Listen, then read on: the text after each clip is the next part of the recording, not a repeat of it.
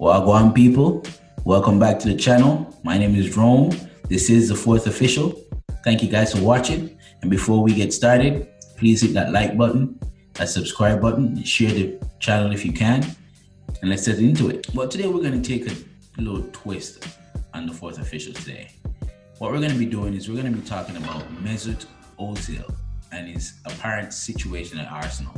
And we're going to be asking the question, why is Mesut Ozil apparently locked up in the Arsenal penitentiary? And to understand the situation, you first have to understand the man. So Mesut Ozil was born in Gelsenkirchen, Germany in 1988. And he was born to Turkish parents, which makes sense because Mesut Ozil doesn't sound like a German name, does it? It's not like Bastian Schweinsteiger or Oliver Kahn or Hitler. You're gonna get the Hitler reference real soon. Notice, however, that his parents were devout Muslim and so was Mesut Ozil. This is a small fact, however, it will be integral in our story when we move forward. Ozil started playing in his local club at Schalke 04 before he made his big move to Werder Bremen in 2008 at the age of 19. He won the DFB Pokal, which is the German equivalent of the FA Cup. These were the type of performances that brought him to Real Madrid just 2 years after he joined Werder Bremen. One of his best performances came, he had the league leading assists for 3 seasons running. It was during this time that he decided, while in his prime, to move to Arsenal.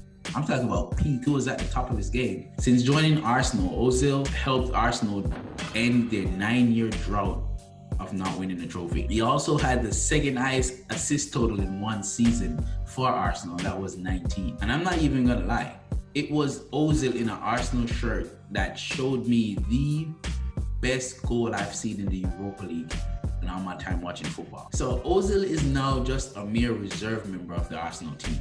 He's not being considered for the league 25-man squad. Instead, what you'll see is Reece Nelson, Mohamed Elneny, fucking Elneny. Now, if you were to go to Ozil and say, hey, yo, bro, 2020 is terrible, innit? I've never seen anything like it.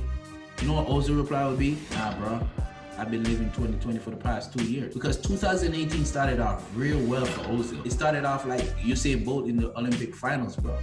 He signed a contract for Arsenal worth £350. £350. That is what we call brick pound brick. And then came the summer. You know that little thing that happens every 4 years in the world of football? You remember the results, right? And the Germans used Ozil as a scapegoat for that humiliation. You know, and it was this and amongst other things why he decided to resign. And in the statement of his resignation, he said, when we win, I'm German.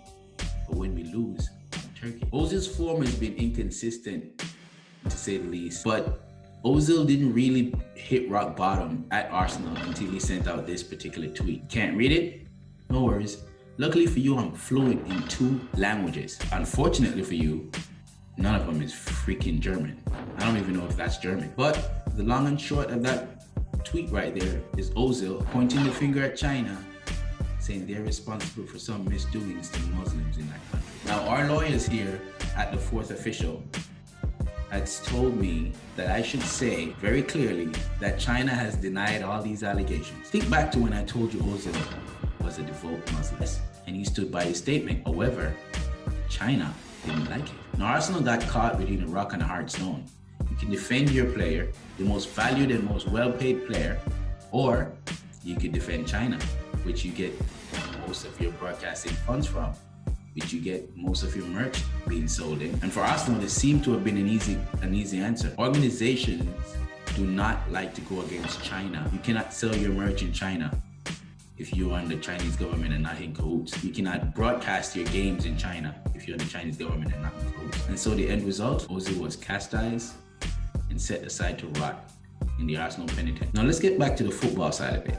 Arsenal have been struggling for the past 10 games to score goals, which obviously suggests that they're lacking in some sort of creativity. Again, they're playing with Elneny. Instead of playing your most creative player for the past 4 or 5 years, Arsenal's manager, Mikel Arteta, came out and said, Ozil is not in this 25-man squad because of footballing reasons. So let's rewind a little bit. Take a second. Arsenal cannot score goals because they have no creativity in their midfield. Your most creative footballer is sitting at home playing Fortnite, and you says he's out of the team, not because of injury, not because he's no good, but because of footballing reasons. Don't make sense. But you know what does make sense?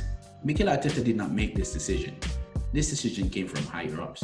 This decision came from the owners and the board, the people who are looking at the money part. Mesut Ozil, because he pointed a finger at China, he will not play for this club again. Hence, Arsenal fans are sitting there watching Danny Ceballos, Elneny, and Granit Xhaka, bro. And Thomas Partey, who has been in a hospital bed more times than a band-aid. Now, I'm not a fan of Mesut, but I'm a fan of football, and I think what's happening to him is wrong. But I do love to see Arsenal fans squirm. But here you have it, people. That is the story of Mesut Ozil and why he's locked up like cartel and can't get out. Go ahead and drop a like on the video if you agree with me that Mesut Ozil should be let go, should be set free. Share the video, let other Arsenal fans in. Subscribe to the channel.